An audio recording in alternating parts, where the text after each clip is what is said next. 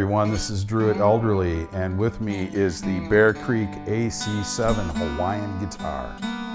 This Bear Creek AC7 Hawaiian guitar has an all-figured koa body, including a hollow neck.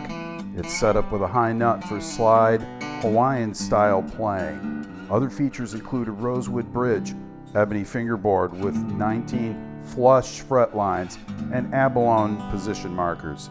Open gear Waverly tuners with Ivoroid buttons and rope binding throughout. This is a one-of-a-kind slide guitar. It has a huge fat low end. It feels really good in my hands when I play it.